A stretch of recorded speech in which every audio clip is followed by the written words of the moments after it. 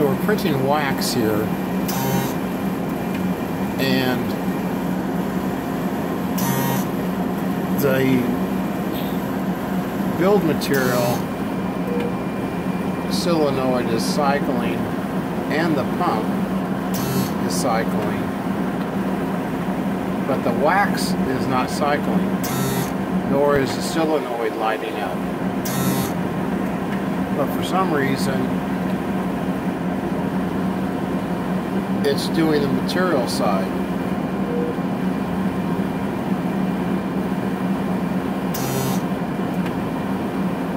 When it should be doing the wax side.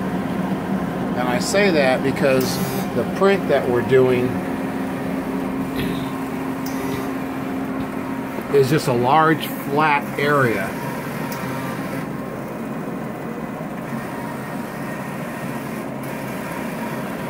And this is the support material. So it's using a lot of wax. I already ran one of these and it went just a little ways up and then quit printing the wax.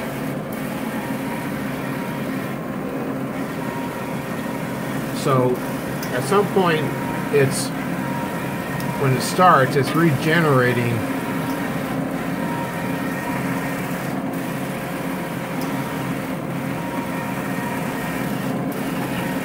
I'm going to put an ink mark on top of the wax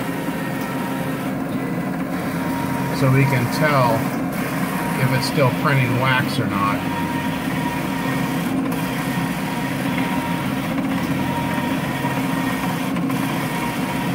It doesn't appear to be. It's like it already stopped printing the wax.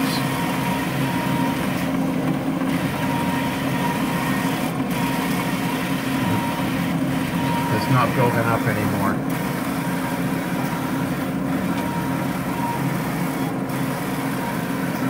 Again, you can hear the solenoid.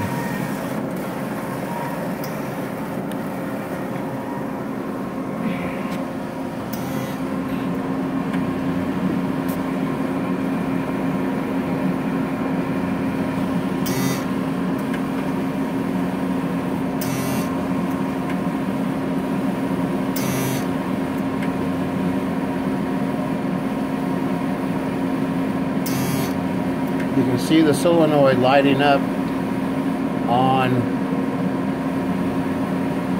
the material side. There's no activity whatsoever on the wax side here. Nothing. The motor's not kicking on, nor is the solenoid cycling. So whether that's a problem with the panel or a problem with the build, the program build, I don't know. But what's concerning more is the fact that, again, the support side keeps trying to build, cycle and build when it shouldn't even be working. There's no support, there's no build material being used at this point. It's all support material. Again, I ran this larger print just so it would consume a lot of wax and create a condition where it would cycle that pump a lot more. It's not doing it at all, but it is on the build side. So why is that?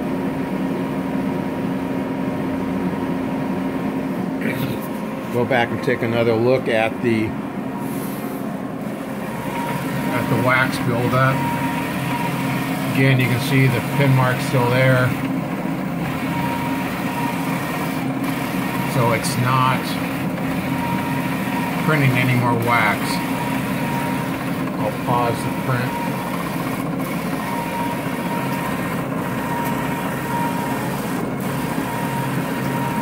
The first print I did of this printed a little bit further than this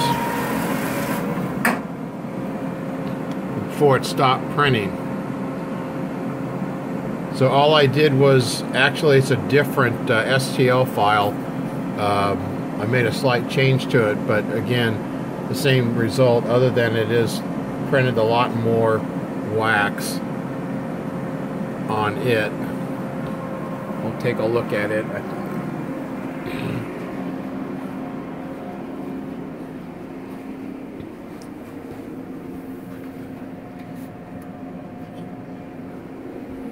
Here's the first print. You can see where the pin marks had started to cover. But one other thing to note is that this print, let me turn the plate around, also has that characteristic groove in it that's been there from ever since we've had this machine. Occasionally it would pop up and mess up your print consistently all the way up. Why that's there, I haven't seen that for a little bit, but it's there in this material. It's this low divot. Again, that's been there for quite a while, but you can see the green. I aborted the print on this one. I let it go to the point where it was printing some of the build material here. You can see it. But there was a large gap between the build material, between where the wax stopped. So I'm probably going to do the same thing on this one. I'll resume this. I'll let it get to the point where it's printing a little bit of the build material. Again, I don't know. On the first one that I just showed you, I was sitting here the whole time, even when it ran out of wax, and the build material never cycled. The only time it cycled was when the cleaning cycle was going, when it purged the head, and it obviously used a consumption of build material. Then it cycled once or twice, but once it started printing the wax, that never cycled. And once it even started printing the part, the build material on that other part, it never cycled because it wasn't using very much build material. It didn't cycle again before I aborted it. But now this appears to be reversed, to where we're getting this consistent cycling of the build material side when no build material is being used, and the support material side isn't cycling at all, and there's no support material being printed. Obviously, at some point between me initiating this print from my office and it starting, the pump actually must have cycled because it had enough pressure or vacuum to initiate the first part of the support material, but then after that point it wouldn't cycle anymore.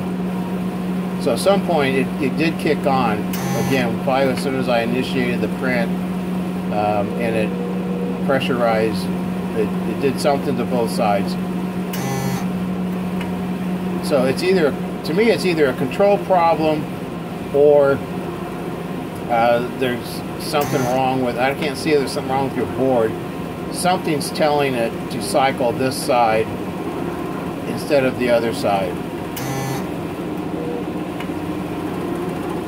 I don't know. It doesn't make sense to me that it would be this board or the vacuum system here. It's doing what it's being told to do.